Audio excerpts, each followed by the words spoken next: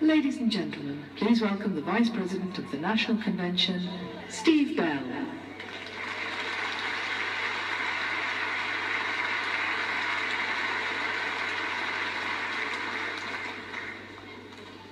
Good morning, conference. And what a buzz there is around everywhere we go during these last few days of excitement, looking forward to the delivery of a majority Conservative government in 2015.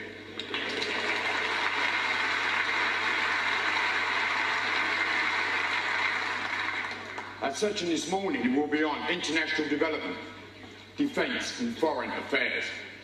We will hear from Justin Greening, Michael Fallon and Philip Hammond.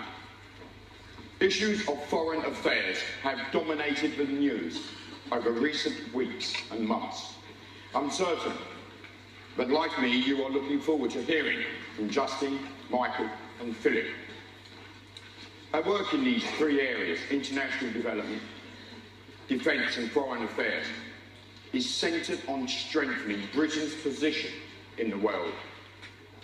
A Conservative-led government is leading the fight against poverty, disaster and conflict around the world. By next year, our international development work will have helped immunise more than 55 children against preventable diseases.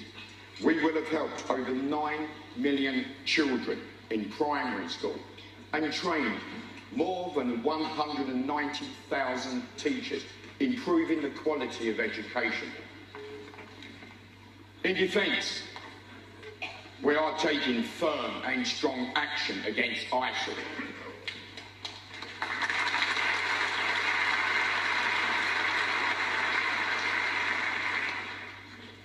The only way to defeat ISIL is to stand firm and to send a straightforward message. This United Kingdom will not be cowed by these barbaric killers.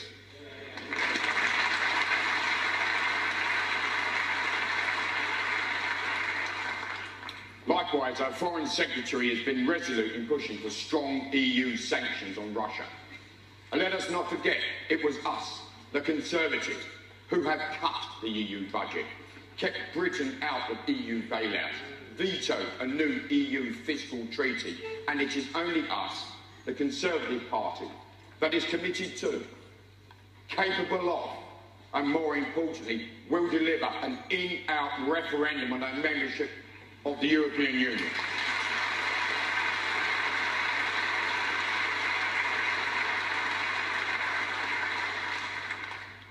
We will be hearing from Justin Greening very shortly, but first, I'm very pleased to introduce to you Kevin Foster, our PPC for Torbay, who will win his seat and will be forming the part of the next government led by the Conservatives. Thank you very much.